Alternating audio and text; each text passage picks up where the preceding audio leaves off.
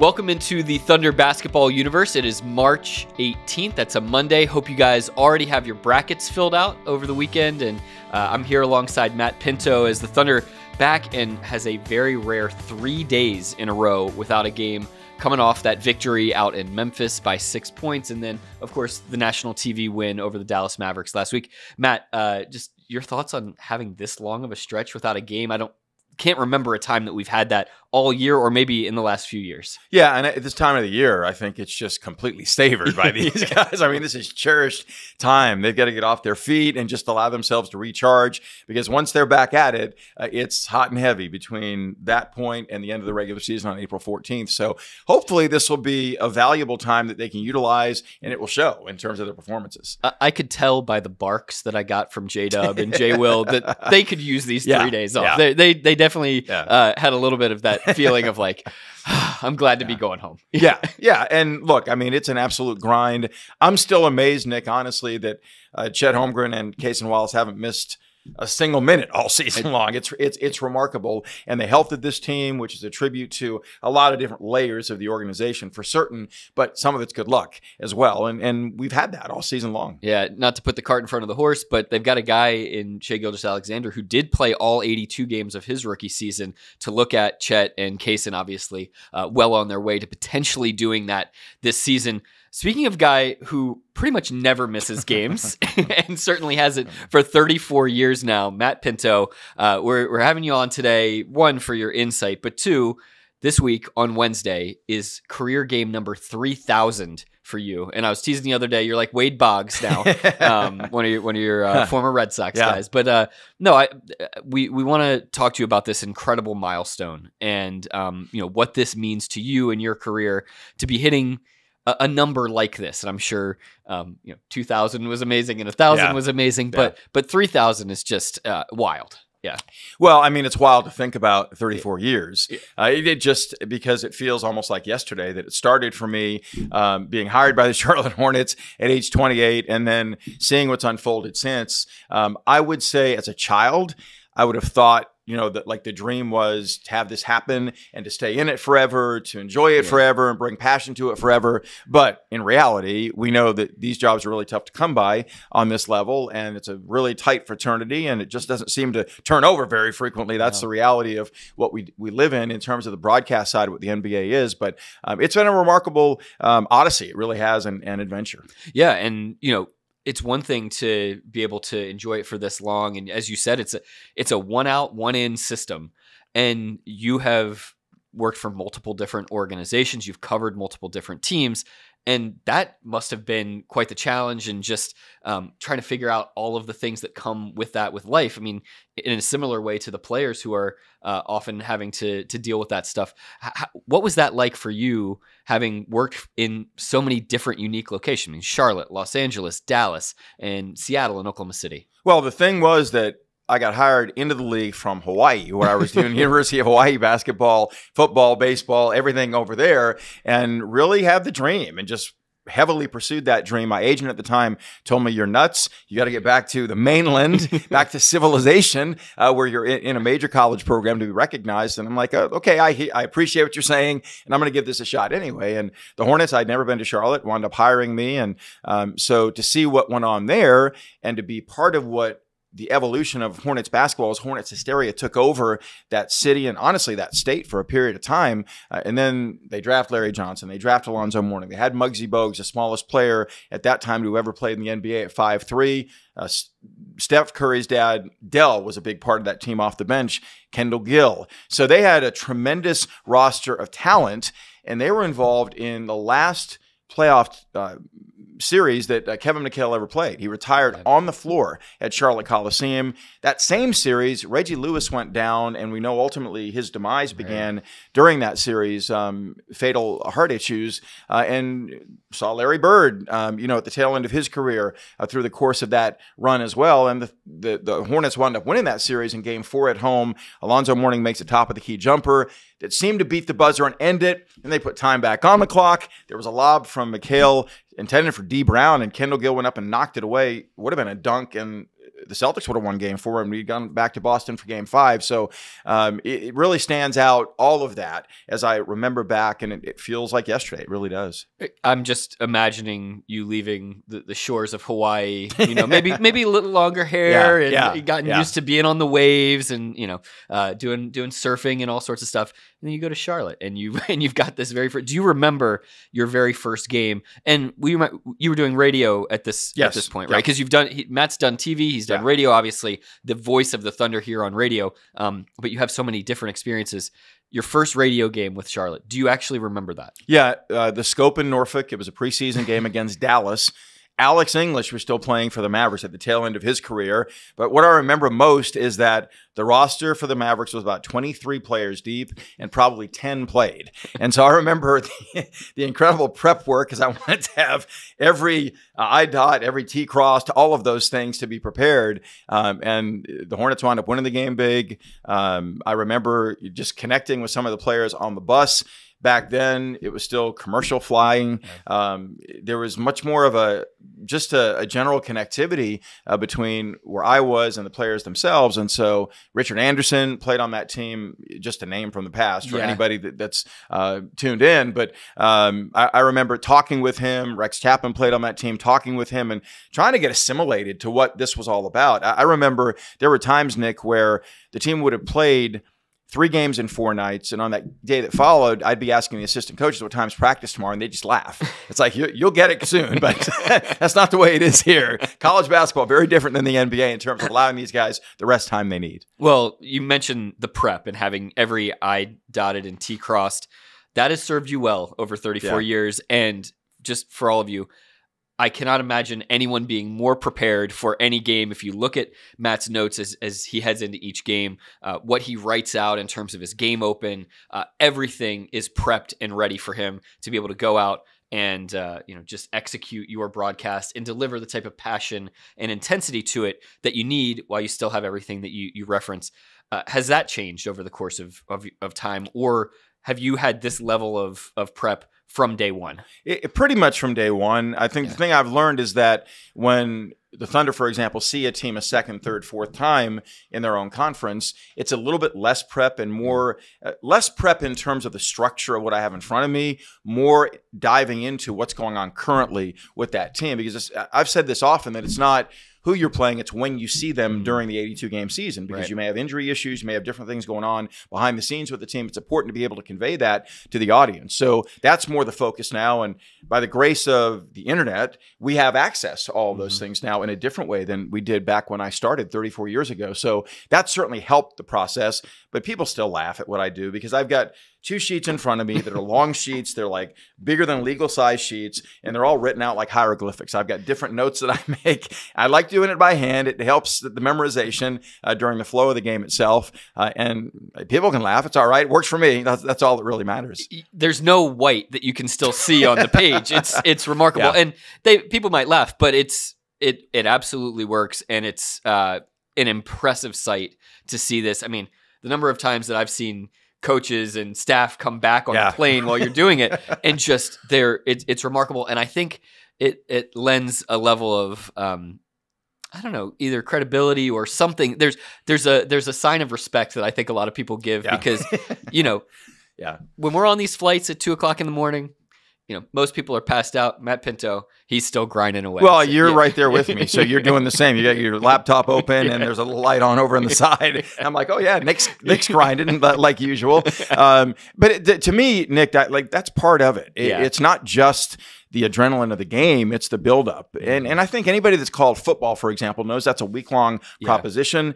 But in the NBA, it's like you turn the page quickly. It's like remembering back to school where you do a test, you forget about what you just had to memorize and grind to get ready for, then you move on to whatever is next. And it's very similar in the league because in the next day or two, there's another opponent. And you got to quickly shift from how the Thunder did in that game to focus on what are the matchups in the next game to get ready for. But that's part of what I love about what we do, honestly. And I've not ever had that tail off. If I ever do, it'll be time to go sell hot dogs on the corner or something else. But it hasn't. And I'm grateful for that for sure. What are the emotions that still run through you in the 30 minutes before tip-off of a game? I mean, do you have I would assume there's no nerves, but is it, anticipation? Is there anxiety about how the game is going to go? Is there just the adrenaline rush?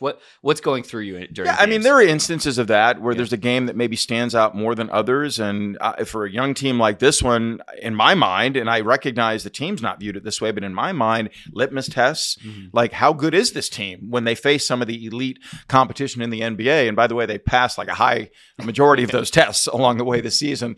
But there's the fan aspect of this that we get to know these guys, we root for them, we see the work they put in, and we want to see them do well. So I think that's conveyed in the broadcast, I would hope and pray, in a professional way. Yeah. But I don't ever want the audience listening to wonder, well, which broadcast is this? Is this the Grizzly broadcast or the Thunder broadcast? Yeah. And the other thing is that, again, I'm not suggesting this is the right way to go about it, but if a fan is dismayed by something that's gone on the court, I don't mind at least touching that emotion in terms of how I'm projecting what's happening, even around officiating. Yeah. I think there's a way to do that and a way to maybe pull it back sometimes, but I want the audience to feel a connectivity on radio that I think as kids, we grew up listening to radio and having that imagination stimulated. I want to be able to serve in that role in some way. I take the responsibility pretty seriously, and I think that's part of it, the entertainment value of it. All right. Before we transition to what you were just touching on about the Thunder passing a lot of tests so far this year, I want to get two things from you.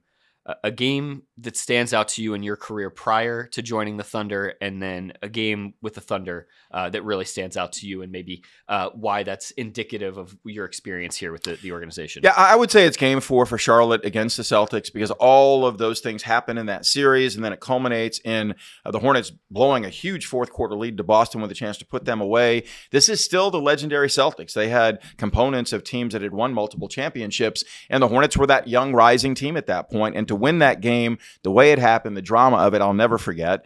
And I would say you got to go back to the 2012 run for this team to the NBA Finals. And the game that stands out is Game 6 at home, because the Thunder was down big at halftime. And you're sitting there thinking, oh, man, got to go back for Game 7 to San Antonio. All that with Tim Duncan and Tony Parker and Manu Ginobili and the legend of what that organization was all about. And the team just comes out on fire in the third quarter, is leading after 3. And then it was just this elementary school celebration down the stretch of Game 6, where the players are slapping fives and smiling with the fans around the brim of the base of the arena. It was just one of those spectacular, extraordinary moments that it was captivating. Like, you'll never not remember that as a fixture in what this organization's been about, what the fan base and their adoration of this organization has been. It was all there in living color to experience. So that absolutely jumps out for me as well. I mean, what a special moment in this building. And I'll never forget Perk's dunk at the very end, the dish from Duran. And you hear from guys who have been through this place, and that game, despite the careers that they've had beyond this, they mentioned that game as being a huge moment, if not the most important moment of their careers, and something that kind of sticks with them as well. So, Matt, awesome to have you break down this remarkable career that continues on past 34 years and just is incredible what you've done and put together, and the way that you've been able to share the joy, the intensity, the fervor of Thunder basketball. We're going to talk a little bit more about this season here in just a minute, but we're going to take a quick break before that. We'll be right back. What a rebound from Dort.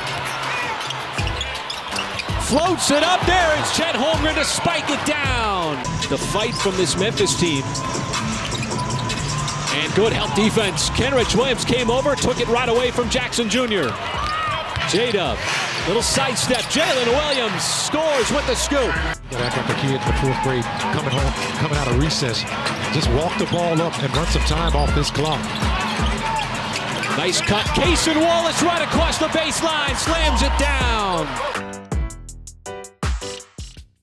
Okay, we are back here at Paycom Center with Matt Pinto, and the Thunder has this great little stretch of 3 days off, but coming off the win in Memphis, which was a really great test for this Thunder team. It had trap game written all over it in terms of having the days off coming up. The game against Dallas a couple days before that was on national television. This has been a slog and a grind really since the All-Star break, and Memphis was going to be hungry after having lost to the Thunder a week prior. They had Desmond Bane back, Jaren Jackson Jr. What did you make of the way that the Thunder was able to finish out that game and just not allow Memphis to make a finishing run or a run that was really able to turn momentum throughout the game. Yeah, Mark Daigneault constantly talks about maybe not having your best stuff, your fastball that night. I didn't think the Thunder did, especially defensively. But to me, the mark of a team that is bound together, believes in itself, is to find a way to persevere on nights like that. Yeah. And I reflect back on a similar scenario against Portland, a team they'd beaten by 62 like 2 weeks prior. And the Blazers led, I'm going to say like 90% of that following game at Paycom Center. Yet the Thunder found a way to resourcefully win it by 2. I think that the mark of quality teams is that, yes, you've got hiccups at certain moments. Nothing's going to be perfect. Mark Daigneault fully embraces that. I think this team does, but they find a way. They're about winning, and that really is what stands out to me about that specific instance. I like the fact that Desmond Bane is back and played well. It was terrific. It was great for the league. It's good for that organization in Memphis, and it's good for the Thunder to be challenged at different turns. It really will equip them for what's ahead from here. And Taylor Jenkins, very talented coach, No who doubt. threw a lot of different things at the Thunder throughout the night, and the execution late really stood out. There was one play in particular that really helped seal the game, where the trap came out on high on J-Dub, which is a whole nother story, that the fact that he's starting to see some of these same coverages that Shai has been seeing, and that pass goes into the pocket for Chet Holmgren, and Chet completely instinctually is able to flip over his right shoulder and find Cason Wallace, his fellow rookie, cutting baseline.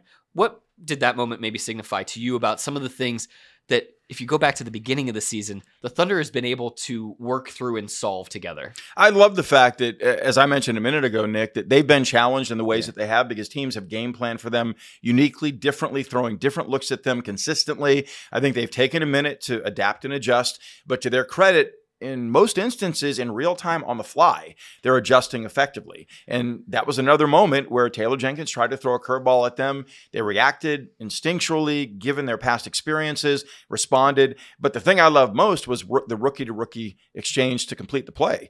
Chet immediately finds Cason, who makes the right cut where there was space and availability. Cason didn't delay, didn't hesitate, dunked, and that, for the most part, ended the drama of the night. That was it. The door slammed there. So I just think that this team belies the chronology on the roster in terms of the ages of these guys. They just find ways. And it's because, to me, they are so focused on being competitive to win, not agendized to individual numbers and stats. But those things are all coming for them, which is so interesting. I mean, Chet, since January 1st, has 3 or more assists in like 2/3 of his games. I mean, he's continuing to round himself as a player. He picked up his 20th double-double of the season. There's only 10 rookies who have done that over the last 10 years. So he's continues to be in good company, and definitely a part of those conversations as we come down the stretch of the season about whether he might be, the rookie of the year. What have you seen from Chet this season that, in the scope of your career, makes him different as a rookie? I think that it's that he had absolutely built up, I think, enough stuff in his career entering the NBA to feel as if there was some level of entitlement around him as to how he'd be fed the ball, where he'd be fed the ball, and maybe insert his will into what the Thunder are.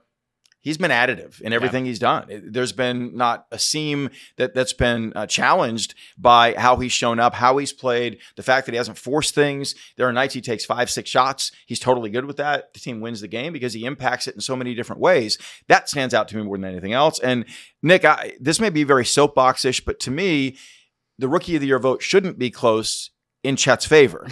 Because when you look back over the last 15 years in this league, Rookies of the Year have improved their team's win status versus the previous year. Wemby won't do that. And I hear this argument from some of the players in the league. Paul George made this statement that Wembanyama has no one around him, so there's more pressure. I would beg to differ. I think when you've got a team that is upwardly mobile, fighting for high seeding in a conference, it would be perceived there's more pressure for you to do your job at a high level to sustain that. Wembanyama can throw numbers up, but it's not impacting anything in the standings. So it's not a discredit to him. He's in the situation he's in. Chet's in the situation he's in. But Chet does so many things so well, has impacted the way other teams defend the Thunder. People talk about playing off of Josh Giddey. Well, that's happening because of Chet's presence, his pick and pop ability in the offense. And they've got to account for him somehow uniquely, which is rare in this league. So I just think he's such a unique talent, but he has not been disruptive to anything this team team does, he's been additive. And to me, with the numbers he's put up and the consistency he's delivered for a team that's at 47-20 right now, this is not much of a contest in my eyes. The thing I asked Chet about post-game in Memphis, and I also asked J-Dub about this too, is the restraint that Chet has shown so far this season. I mean, he had a 20-10 night, but nothing was forced in that game in Memphis. And J-Dub said it pretty clearly. He's like, when you are a highly talented competitor and the thing that you care most about is winning, for a guy like Chet, that restraint comes absolutely naturally. And it's remarkable to see the level of restraint, because Chet could certainly be going out and trying to gun for this award. No doubt. And he hasn't done that in the slightest. Yeah. You look to the game at Golden State where he makes the curl cut three from the wing to force overtime. That's a night when the Thunder needed him to be big and bold and make the plays he made. He had 36 points, a career high, but those were needed in those moments. And ultimately, the team wins an overtime game against the Warriors on the road in San Francisco. He's an enormously impactful presence in that process. And I continue to marvel at what he does consistently from game to game. The other area he shows restraint, Nick, is that teams are trying to physically bully him, yet he is not coward. He does not step away from those challenges. He doesn't get into it with opposing players. No. He's very sportsmanlike in the way he does that. Anytime he looks to Mark Daigneault and twirls his finger, like challenge that call, Mark is believing, he's trusting, because Chet doesn't do that just offhandedly. He really has a grounded emotional base that serves him as an NBA player at 21 in his rookie season. Incredibly impressive. He hasn't let any of this get to him. I mean, Yusuf Nurkic's arm is basically like a tree trunk, and it whacked him right in the face in Phoenix. No problem, whatever. Bounce back off of it, keep playing, and the Thunder, goes and takes care of business. It's just like, this is some stuff that we've seen from Chet all year that demonstrates the ability for these guys to be able to just trust him in every situation. But I think there's a tone set from Shai in terms of the restraint as well. I mean, the last two games are a perfect example. I mean, he's been a metronome of 30-point scoring this year, but against Dallas and against Phoenix on the road, it hasn't quite been there for him. He's just making the next play. And when he's gotten doubled, I mean, you talked about the way that teams are guarding right now, where they're really trying to reorient things so that they don't have a big man on Chet. Well, we've seen all sorts of other exotic coverages this year as well. Double teams on Shai way out at the midcourt line. We've seen zone defenses that are primarily predicated to try to keep Shai out of the lane. Box and ones against him, Yeah, I mean, all of this stuff. And Shai is just taking whatever the defense gives. Yeah, and I think that's his character, one, because again, he has talked not loudly, but in his more soft-toned way, striving to be the best player in the world. We see that track continue. It's upwardly mobile. It's consistent. It's remarkable in its scope, but it's within the scheme of the team. And again, the reason this team has the record it has is because you have players that are unselfish, that are about winning, and that's the absolute number one priority. And they bring this, and people get tired of hearing it, but 0-0 mentality into every scenario, not just game to game and day to day, but possession to possession. And I think Shai embodies that and exemplifies that. He's willing to diagnose what's the defense doing this time up the floor, what's the right play that I have to make in order to assist and move my team forward. He does it remarkably. He really does. And now 48 games of at least 30 points or more so far this season. That breaks the record set by Kevin Durant here in Oklahoma City. There's another record, I believe 57 is the number that James Harden got to as an NBA record for number of games with at least 30 points in the sort of the modern era. So we'll see if Shai's able to hit that number here over the last 15 games of the regular season. You mentioned the 0-0 mentality. We all know who that comes from, Mark Daigneault. You spend more time with Mark than maybe anybody. I mean, you get that great one-on-one opportunity before every game. What are those moments like between you and Mark, the opportunity to sit down with him before the recorder goes on, and then once that fires up too? Well, I joke with him all the time. My vocabulary improves every time I talk to him. So I feel like I'm going into the arena that night after visiting with him, and I'm fortified with what I have to deliver that night. Maybe some different terminology, different phraseology that Mark comes up with. He's incredibly intelligent. That's very evident. He has, I think, a perspective on the game that's fresh. It's creative. It's unique. I think that stands out without question, but he's so authentic, Nick. He's just a real person that's very grounded, is grateful for the opportunity he has on this level. He never lets anybody forget that's kind of the approach he takes. But I think that it would be foolhardy on our part to not recognize how good this offense is, how good this defense has become because of the structure he's laid out. There are different concepts that opposing coaches look at and say, man, this guy's really good. And I think when you get that from coaches that have been in the league for decades, Eric Spoelstra said that after he came back and led this Thunder team to a win in a game that was Miami pace dictated, right? 107-100. But Daigneault's been able to adjust what this team has to do to be effective that night. That's an incredible skill set that he has, but the interpersonal relationships he has with his players gets complete buy-in. I think he holds an accountability with them. They no longer question. They get and understand where the bar is set. And if they're not in that range of the bar, they recognize they're going to come back, have a quick seat, get themselves to that level, and get back out there. But I think there's nothing about him that isn't remarkable and that isn't something that stays with you, because he's unique in the way that he approaches his job. I think that you can't help but root for him. And to me, he is the de facto coach of the year in the NBA this season. And he's not even 40 years old yet. And yet there's so much that you learn from Mark every day, just the way that he thinks about the game. For those of us that have been around for quite a long time, he can help mold your mind a little bit with just some of these little phrases. I mean, he talked about competitive empathy, right? I mean, the opportunity to be thinking about what your opponent might be thinking heading into the game or feeling heading into a game. So many little different phrases that you I'm sure have heard as well. Yeah, you hear the players use them, like get the car back on the road. Yeah. That's one of Mark's great phrases. Yeah. The other thing about him, Nick, that's unique is that I think that coaches on this level can be very insecure. You don't get that from him at all.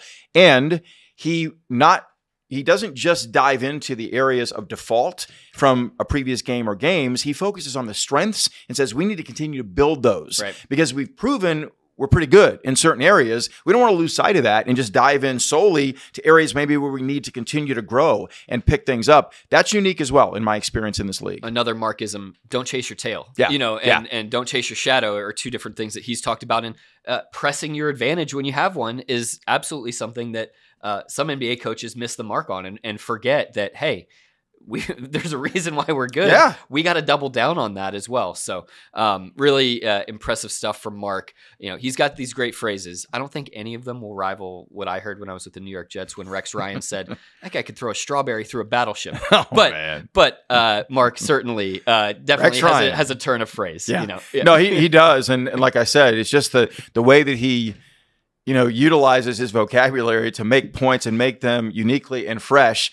You hear so much of the coach jargon, but being around Mark, it's a joy. I look forward to it before every game and every time we have an opportunity to interact, for sure. And most importantly, it connects with the players, and you hear the players saying these things as well. And Mark has talked about, this has to be authentic and it has to ring true and be real to the guys. If it's hollow to them, then it's nonsense. Yeah. But Mark is very intentional about the way that he approaches this to make sure that the players feel like there's credibility behind everything that he's saying to them. And that's something that he's done at a magnificent level. So thank you, Matt, so much for coming on, breaking all of this down. Let's just let the folks know about what's coming up here. Obviously, the big game on Wednesday, the Thunder is going to have a chance to host the Utah Jazz. That'll be Matt's 3,000th career game, calling that game on radio here, WLS Sports Animal and the Thunder Radio Network. And then after that, a 3-game trip on the road, Toronto, Milwaukee, who the Thunder is going to see for the first time, and then down to New Orleans. What do you make of this little 4-game stretch coming up? Well, I think that they've got to stay true to their identity. They've got to utilize this time away in a way that bolsters them because they are now entering the stretch run. We've talked about it, the anticipation of it. Inside the final month, I think you perceive as the stretch run. And the caliber of competition is not going to fall off once they get through Toronto. Now, Utah and Toronto both have different things going on with their squads. They're not maybe at full strength for different reasons, but Milwaukee will be with Chris Middleton back now. Dame Lillard had a huge game in a win over Phoenix over the weekend. And then the New Orleans Pelicans playing as well as any team in the Western Conference. I think they'll feel like they owe the Thunder one. Last time the two met in the Big Easy, Thunder won handily. So these are challenges, but this team, to its credit, I mentioned this earlier, I think Boston's the only team that's beaten more teams that are at or over 500 in terms of the schedule they played to this point. So these guys love these challenges. They rise, they are in the competitive fire, and that's where they thrive. Well, the Thunder's certainly going to have a lot of chances to maybe sneak past the Celtics on that front. 10 out of the final 13 opponents for the Thunder above 500 this season. So thank you so much for joining us, Matt. Thank you all so much for tuning in. Be sure to like, rate, and subscribe wherever you get your podcasts. And until next time, Thunder up, and catch you later.